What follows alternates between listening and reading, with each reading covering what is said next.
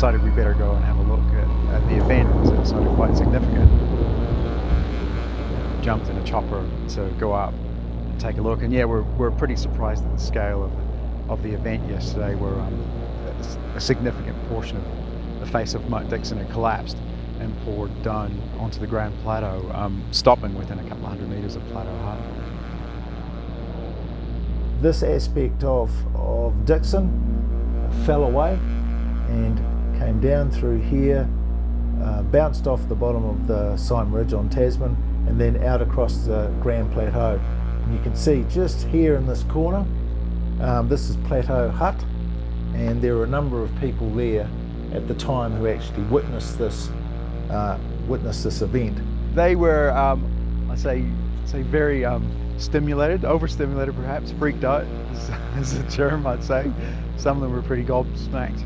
And as a result of this, I made the decision to close the hut and evacuate those who were in the building at the time.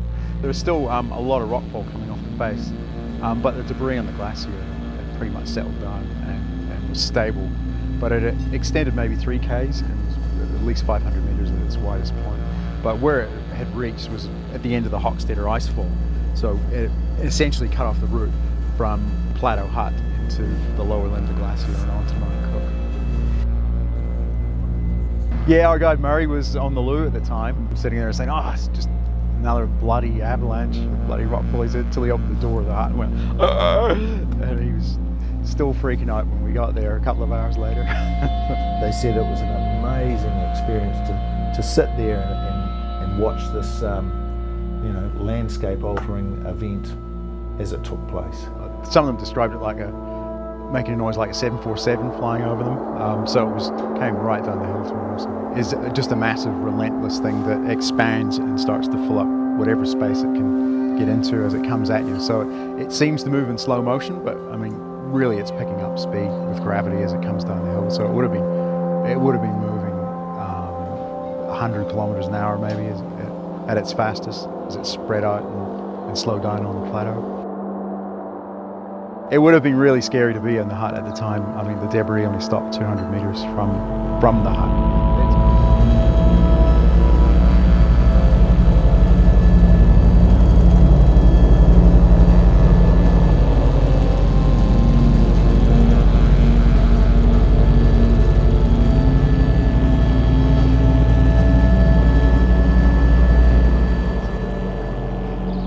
People were speculating on what caused the collapse, and I mean, living here and working in the mountains, we see change is just continual. We see the glaciers are ablating. We see rockfalls all the time. Nothing like the scale of what we saw at Mt Dixon. It was massive. It was huge, and we haven't seen anything on that scale since the collapse of Mount Cook in December '91. Right, so this afternoon we've got 2 GNS scientists coming to have a look at Mt Dixon. They'll be looking at the eastern side of the divide as well as the western side to see what sort of structural changes may have taken place and what sort of ongoing issues there may be. As soon as we've got hopefully the green light from them, we can then reopen the hut, allow people back in, but obviously then they will have to make their own decisions about how comfortable they feel moving backwards and forwards through this area.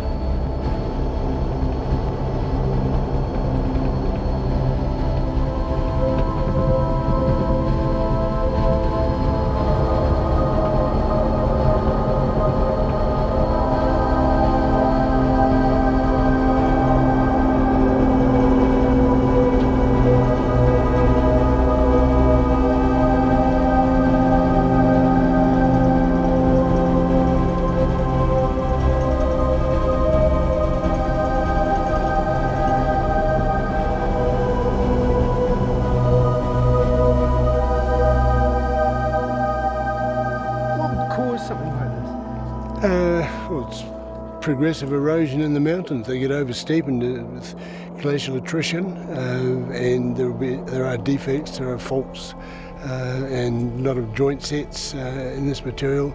The bedding in the Greywacke dipped steeply, and I'm sure it's a combination of these defects which has allowed relaxation and a large-scale rockfall. Most of it would be small scale, it's probably happening all the time, but on this occasion it's quite a major event.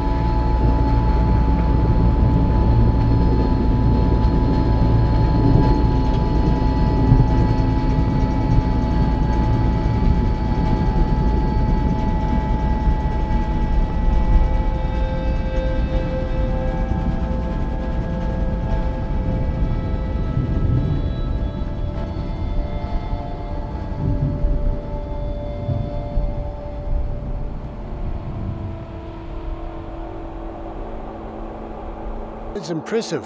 It's remarkably spectacular in terms of a rockfall come sort of debris flow in effect. Perhaps 50% of it's snow and ice, the rest rockfall rubbish. It is well below the level of the plateau hut, and I don't think there's likely to be any further rockfalls as the size that could get to this level. One would assume that it would actually go down over the edge of the icefall down here, the Hotstetter icefall. That's the low relief area, and would be directed further flows would be allowed to be directed in that way rather than get to this level. They're making an assessment of the place. It looks likely that we'll be able to reopen the hut pretty much immediately, but people would be well advised to stay away from the immediate area under the rockfall for quite a long time.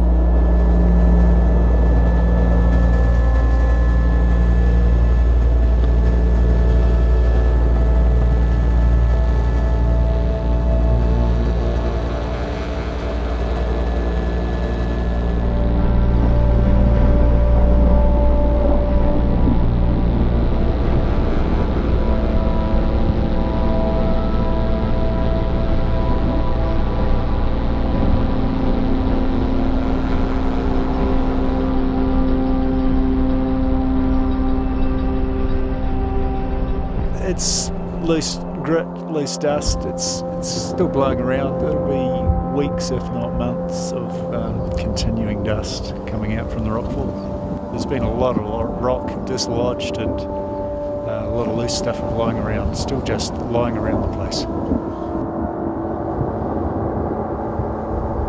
Across the plateau, it's obviously going to take a bit longer to get across the plateau. It's a lot of loose rock and a lot of ice. Yeah, it'd be quite broken travel over that few hundred metres of the debris.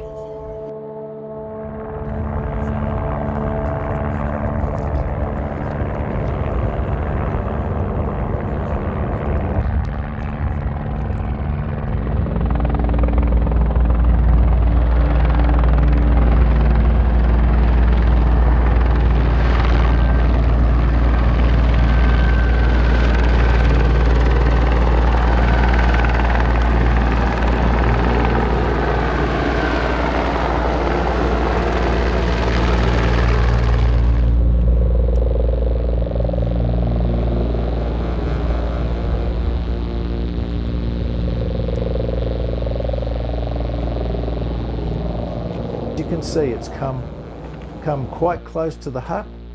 The hut is actually located on a rise, so I believe it's out of immediate danger, but we need that confirmation from those with expert knowledge.